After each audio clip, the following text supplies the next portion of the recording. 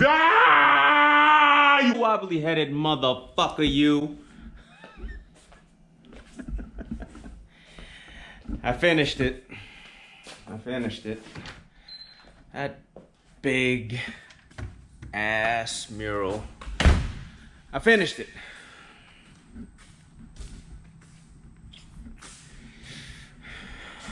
There that bitch go.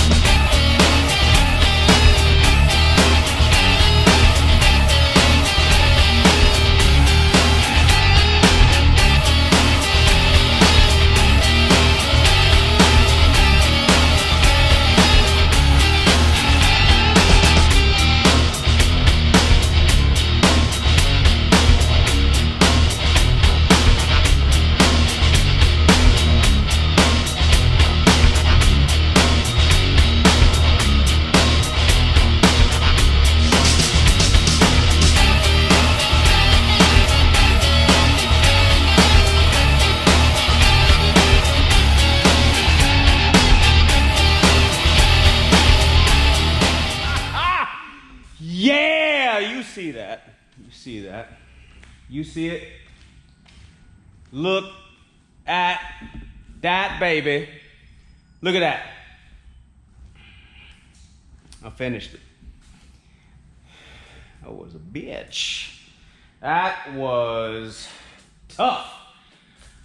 Lot of work right there.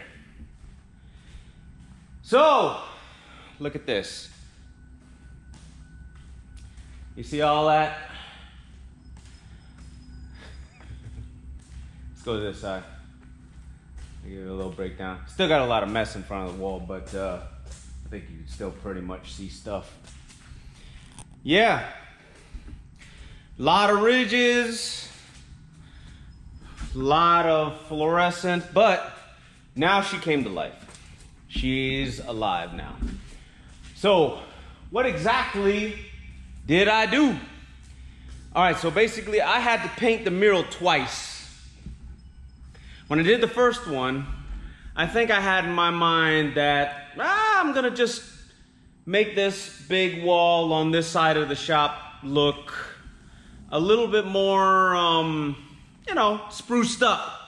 A little city-like, give it a nice background, so on and so forth. And what ended up happening was, I had grabbed a black light bulb I had sitting over there on the side.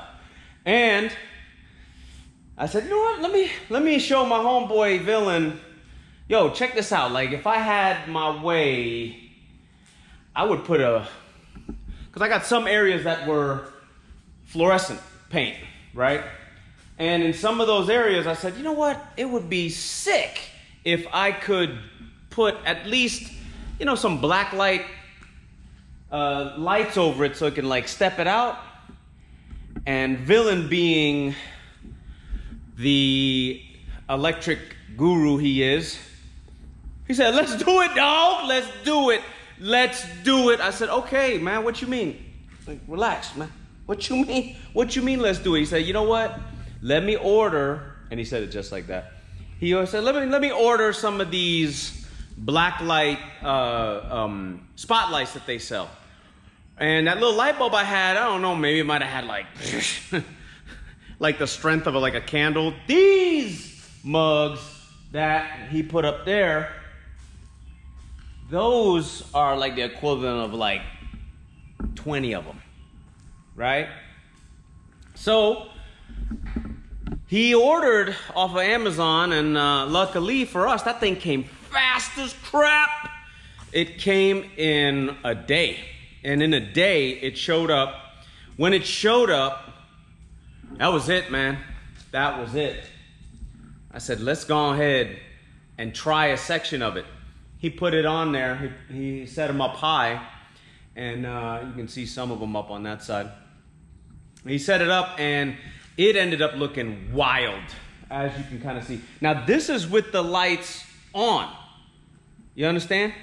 So, if you want to take them to the gun store, let's just do it like this, Dan. Bang! You see it? Let's see. Walk with me. Walk with me, look. I'm not sure if that's coming out really well in the camera, but it sure as hell is crazy if you're in here. You see that? Now look. So, now it really looks like a cyberpunk Terminus City, basically old Atlanta street scene, but that's in almost a fantasy way, rather. It looks like a street scene, so now all of the artwork looks way more dramatic, and it looks way more neon-like. Bjork reference there. So now we got it to where we like it, love it, gonna use it a lot in a lot of photos and things of that nature. So you're gonna see this a whole lot more often, and when you do, I probably already would have put the video of me actually painting it and all the steps I went through to do it. But now you get a really good final overview of it all. Let's look at it. So,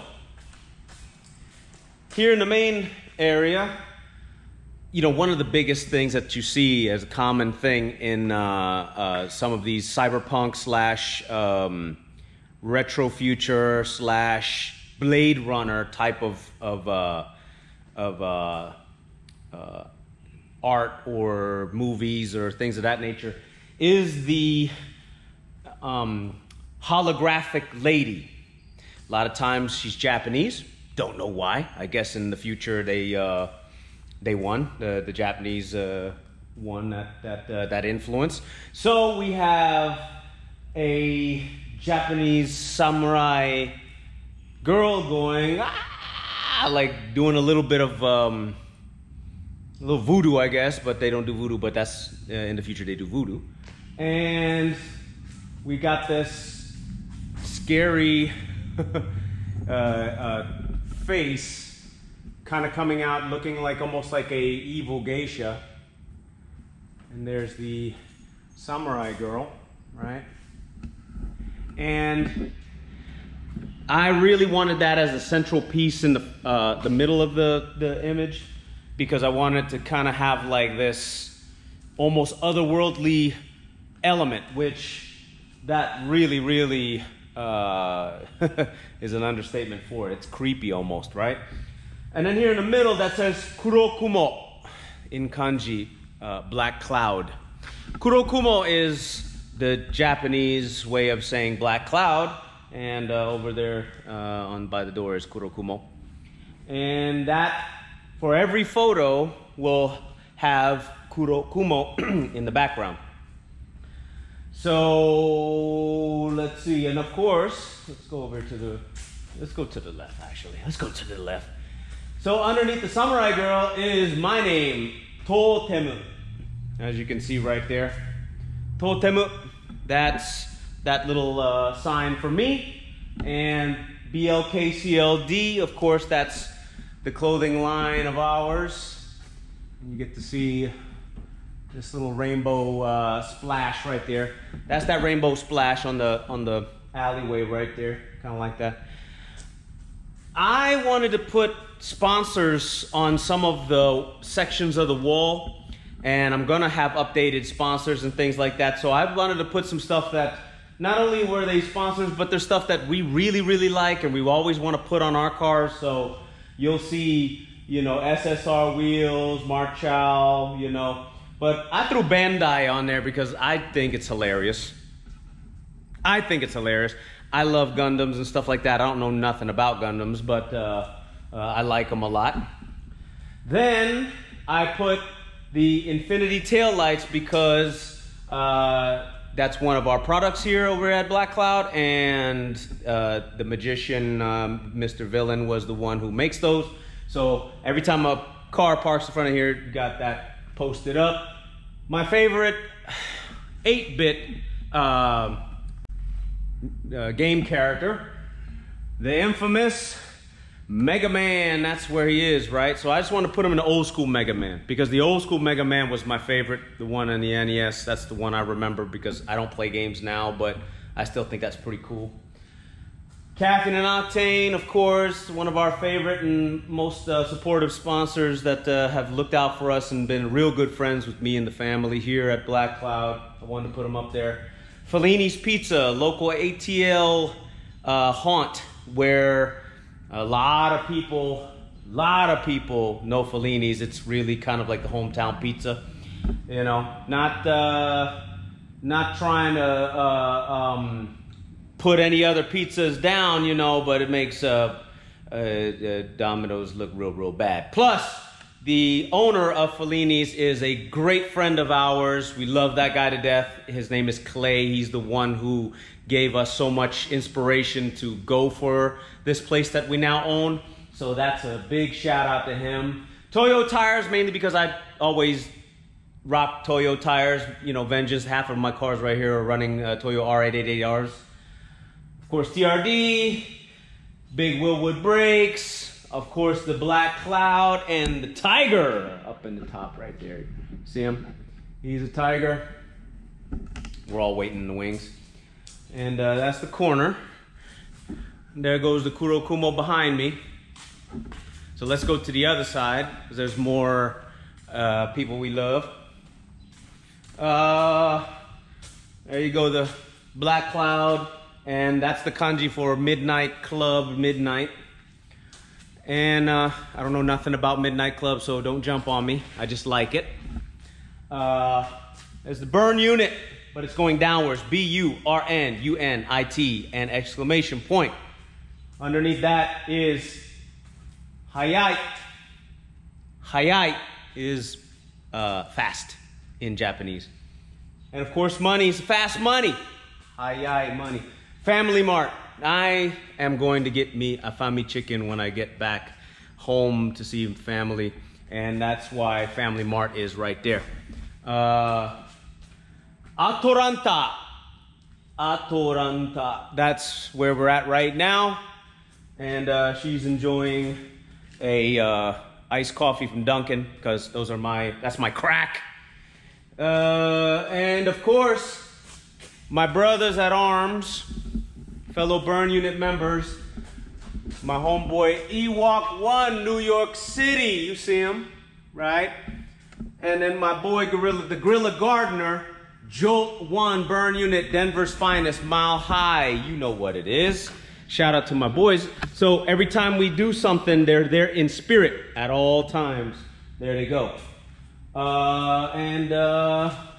You know, me, Totemu at the top again, and this little, she's a party girl. She parties way too much. Go home, Angela, you're drunk. And then finally, this is the sign, Kenkabancho. Kenkabancho. Now, Kenkabancho is old school, what some people would consider Yankee or old school Japanese. Some would even say in America, Bozozoku type of opinion. They call it basically the toughest street fighter from your school. Kenka Bancho. Kenka means to fight. Bancho means the top. So that's my little Kenka Bancho that I put in there. And that's it. That's basically the whole thing. And it goes great in the room. I'm gonna cut the lights back on. It goes great in the room. I really had a good time painting it. Not the ridges.